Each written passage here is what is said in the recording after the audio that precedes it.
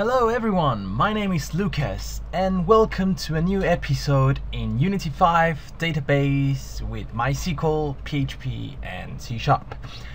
Today we're going to get the information we prepared from last lesson and put it back into Unity in the form of arrays of strings. But before we can do that, we need to reformat these strings that we have here because you will see why. So first of all, let's open our itemsdata.php that we have from last lesson, and here in the echo we want to change this a bit. The first thing we want to do is delete this break. We don't want to skip each line, it's not necessary anymore. And also we want to delete all the blank spaces we had, like after name, and to make it look better. Now we don't want to make it look better, now we want it to work properly. So we're just going to delete all those spaces. And finally, we are going to add our separators. And you will see now what we're going to do this. But for now, just follow me. And this is what we're going to do. At the end, where we used to have the break, we're going to add a semicolon, and this is to separate each item. So from here to here, all this is one item, right? The information about one item, and each value of information, so the ID, the name, we will separate them with this, a vertical stroke, or what we used to say OR in the if statements in our code. So just type it over there, over here, and over here. So this character will help us separate this value here, etc. So we save this and we can try running it again, and you'll see now it's formatted differently. We have ID, and then we have this, and then we have the name, health potion, and then we have this, type, etc. And then we have here, we have our second item, starts here and finish on the semicolon here. This will be useful when we start doing our script. So I made a new project, and I made a new script called data loader, and I attached it to the main camera, so we can use the start function to run our script. So first of all, I'm going to delete the update. We're not going to need it. We want to get our data from our server. To do this, we need to use the www class, and what it does, it let us take information from a website. So I'm just going to call here items data, and I'm going to make it a new www like this, and the parameter is the URL that we want to get the information from. So we just copy this path over here and paste it right there. Next, we are going to take the information from this and we're going to store it into a string. So I'm just going to say items data string. This is a string type, and is equals to items data dot text. So from this web request, we can take many information. We can take the text, we can take any pictures that we have on our site, our page. We can also get audio clips. So if you upload some files to your server or your website, you can actually get them through this method. But for now, we just want a text because we're creating a string. And next, we're going to print that string out. So items data string. But we're going to get an error that you're going to see right now when we play it. You see the error says that www is not ready downloading yet. So this needs some time to download, and we're trying to access it before we finish downloading it. So what we need to do is make our start function a IEnumerator function. So we type IEnumerator and replace the void word from it. If you want to know more about IEnumerators, please click on this link somewhere around the screen. I'm going to update it soon to take a deep look about what IEnumerators can do and some examples, but for now just follow along. And very simply, this is a function that let us tell the computer to wait for a few seconds or wait for something and then go on to the next step.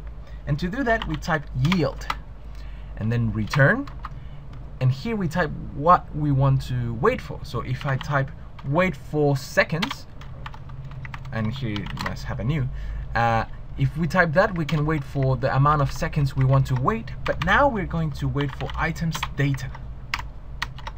Just going to yield return items data because we want to wait until items data is done downloading. Once it's done downloading, we're going to go on to the next step. So now we can try it again, and you will see we have the same that we have printed before in the website. Here we have this string right here. Now we want to split the string because we have 3 items in this string and we want to separate. So I'm going to make a public string array so you can see it on the editor. I'm going to type public string and I'm going to call this items, simply as that. And here we're going to type items equals to items data string dot split. And what split does is just create an array from a string by separating it in the character that we point out here. So I'm saying split on each semicolon. So if I play this now, you can actually see here in the data loader script we have 3 strings. So now we have separate strings for each of our items. And I created a function that will allow us to take specific data from a string that we provide to the function. So I just came up with this function a few minutes ago while preparing for this video. So we're just going to call this get data value. Okay, and we're going to get 2 parameters. The first one is a string that we're going to call data, and that data is the item string, this here, where like the whole string that makes an item. And the second thing we want is another string, and it's called the index. And the index is, for example, if we want name, we will type name here. If we want the cost, we're going to type cost here. So now try to follow along with me, but if you get a bit lost, I can make another video explaining more in detail about string functions and substrings and formatting and all those complicated stuff. It's not that complicated actually. I'm going to make a new string and I'm going to call it value. Oh, and sorry, here's not void, but here is a string, because we want to return a string when we finish this function. So I'm going to make a string called value, and I'm going to make it a data substring. So what is a substring? Is just a piece of the string that we are pointing here. So we just want a piece of the data. And what piece do we want? So here we want to select where we start, and where we start is at data dot index of index here, and plus index dot length. I will explain you why in a while, but for now just follow with me. Now we want to return value. So just to show you, I'm going to print get data value of items items 0. This is a string, remember. And the second parameter, we have two parameters. The second parameter is maybe the name, and I'm adding this because remember we have that in our formatting. If we try this, we get health potion. So we got everything from name, after name, we got everything. And now I'm going to explain you why I did this index.length, and I have to edit. Here we have to type in a number, and that number is where we start to make the substring.